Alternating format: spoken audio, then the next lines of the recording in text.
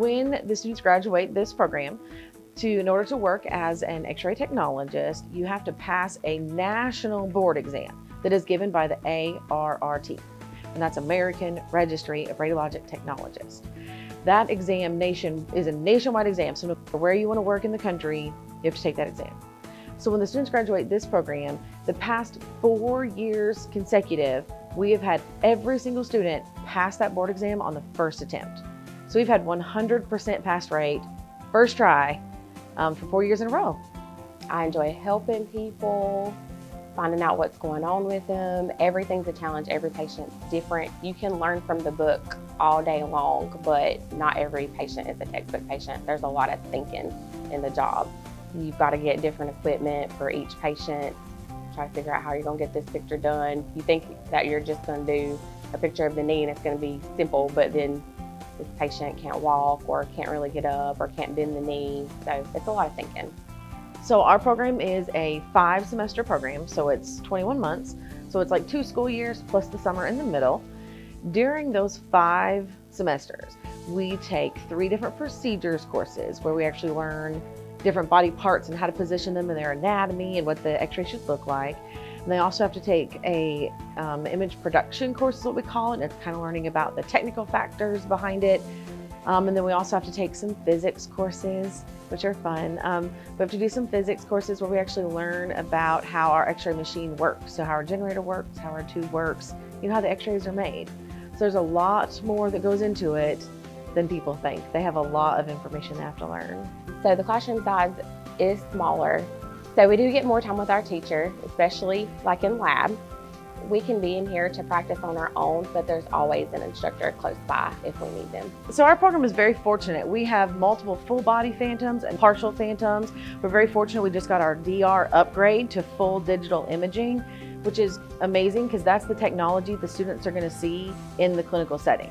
Our program has a total of 11 clinical sites that we use, and the majority of those are hospitals, but we do have 2 outpatient facilities as well.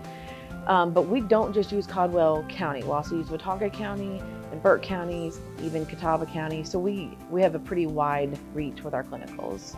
And in the clinical setting, they work one-on-one with a technologist.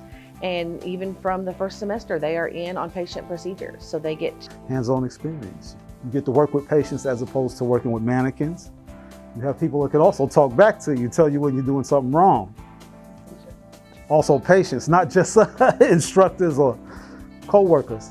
My favorite part of the program has been clinicals. I've really enjoyed the patient interaction that you get and taking your knowledge that you learn in school and taking it to clinical and actually putting it into action. For me personally, I love the clinical time. That's that's your bread and butter. That's where you kind of get all the nervousness out. You're exposed to, everything. Not just the operating room, and you're exposed to patients dealing with different types of situations. Really hones in on your critical thinking skills.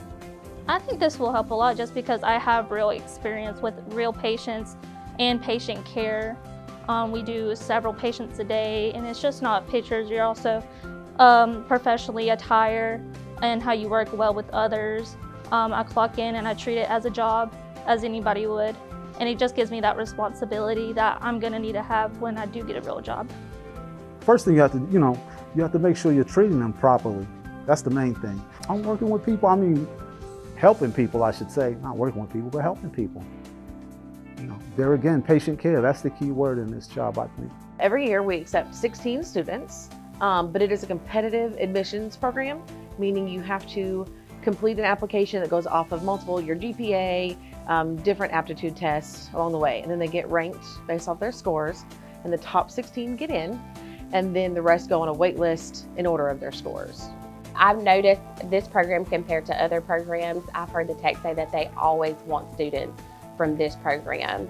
A lot of techs that are in the field at the clinical sites that we're at have graduated from this program and think highly of it.